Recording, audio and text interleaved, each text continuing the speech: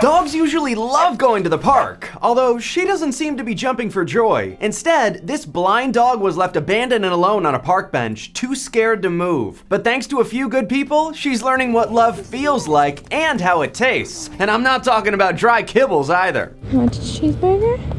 I think she's loving it. Hi everyone, I'm Sean Dowling on Buzz 60, and while there's plenty to smile about now, 3-year-old Polly's story started out much differently. Her foster family says she was abandoned at this park in Santa Barbara, California, terrified and alone on a park bench where they used her to have puppies and then dumped her. Workers at Forever Home Pet Rescue say not only had she just given birth, she has a heart condition and a skin infection and mounting vet bills, so they set up a fundraiser to help with costs. Rescue workers have been documenting every step in her new adventure, from leaving the shelter for good, Let's go, mamas. to covering them in kisses. Probably because she gets to eat better than most dogs. Not a chicken nugget.